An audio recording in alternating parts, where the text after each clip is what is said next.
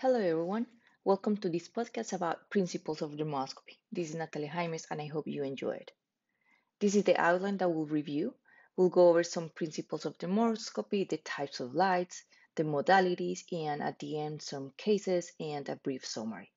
So let's start with the principles of dermoscopy.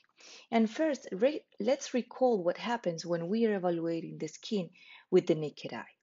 So basically, much of the light that is being transmitted towards the skin is being reflected off the stratum corneum. And therefore, when we are evaluating skin lesions, we can tell if they are symmetric or asymmetric, what's their color, if they have some epidermal changes. And for example, we have this lesion that we can tell is brown, irregular borders, and maybe a more papular component towards the center of the lesion. Let's use dermoscopy. So what happens when we place the dermatoscope over the skin lesion? So very briefly, what we are doing is getting rid of that reflection and instead increasing refraction. So what we were seeing clinically, now we start seeing structures underneath the stratum corneum that we were not able to see with our naked eye. Now, what are the types of lights that are being used by the dermatoscope? We have polarized and non-polarized lights.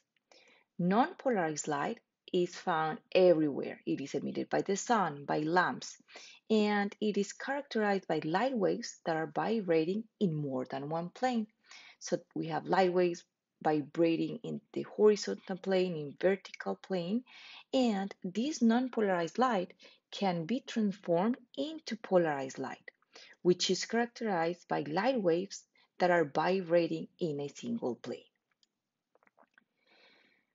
Now, what are the modalities of dermoscopy? So, dermoscopy can be performed either in the contact or non-contact mode, depending if we are placing the dermatoscope over the skin or not.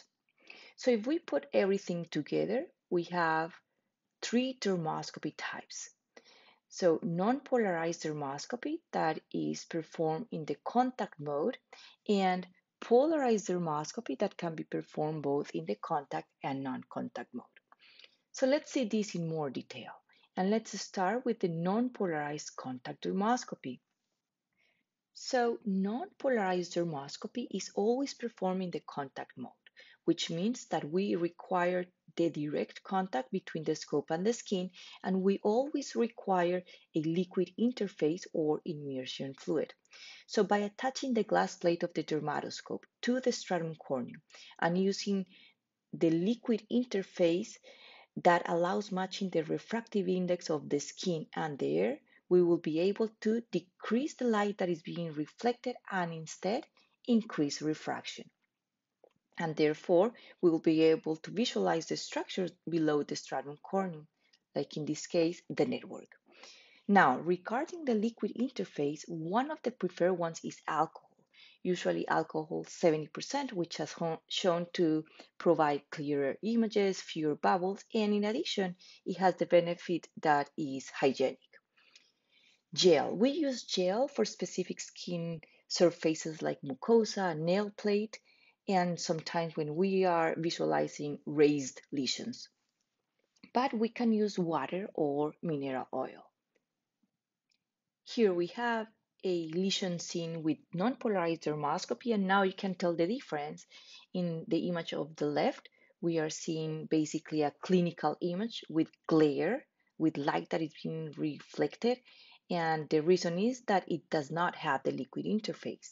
In contrast, the image on your right has liquid interface, and therefore we are able to observe the dermoscopic structures like a subtle negative network in this case. Now, let's move on to polarized dermoscopy, which can be performed in the contact and non-contact mode. So polarized dermoscopy is usually created in a process called cross-polarization. So very briefly, let's see how the dermatoscopes are transforming the non-polarized light into polarized light. So this polarization is created by filters, usually two filters that are perpendicular to each other. And the first thing we need is the source of the non-polarized light. So once this is turned on, we are having light waves vibrating in different directions.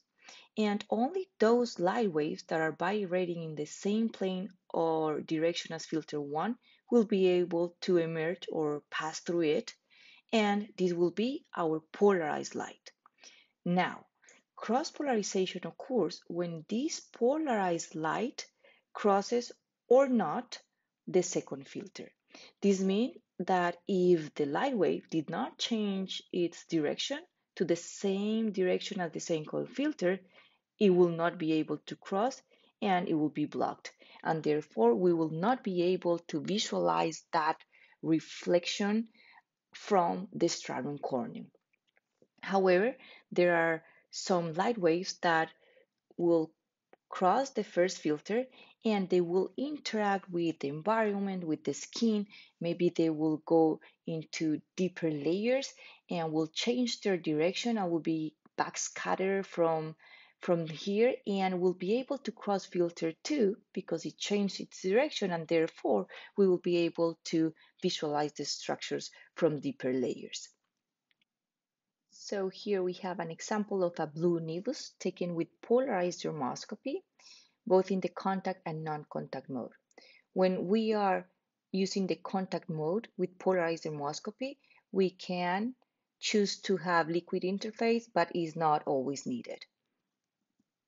So here we have some of the main differences. Non-polarized dermoscopy always requires the contact mode and always requires a liquid interface.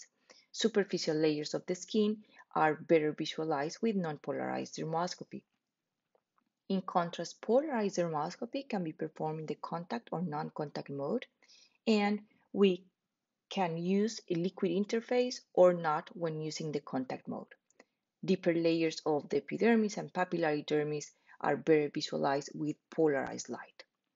So as we can see here, by using both types of light, we are providing complementary information of the same lesion.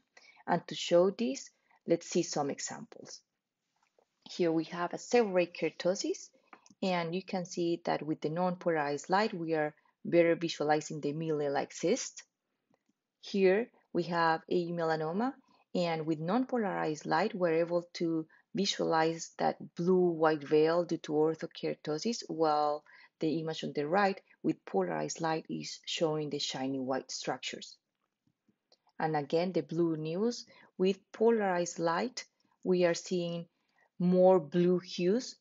In contrast, when we use the non-polarized light, we are visualizing the steel blue color, more homogeneous. Polarized light, as we say, goes deeper, therefore we can visualize more vascular structures and shiny white structures, like in this example and in this other example. So more vascular blush and more shiny white structures. So when visualizing vascular structures, we would prefer to use polarized dermoscopy, non-contact, but if we need to use the contact mode, we will need to remember that the visualization of this vascular structure will be dependent on the amount of pressure that we are applying to the skin. So in summary, polarized and non-polarized dermoscopy are providing complementary information of the same lesion, with some structures being more evident with one type of light than the other. And here we have, for example, the steel blue color better visualized with non-polarized light, while shiny white structures better with polarized light. In contrast, blue-white veil due to orthokeratosis and mealy-like cysts are very visualized with non-polarized light, while having more blue hues in blue nevi and more vascular structures are very visualized with polarized light. So here we have the main differences, and as we reviewed and can see here in the screen, since polarized light is able to see deeper structures like vessels and shiny white structure, this will be the preferred mode to perform skin cancer screening. And with this, I thank you for your attention and I hope you enjoy it.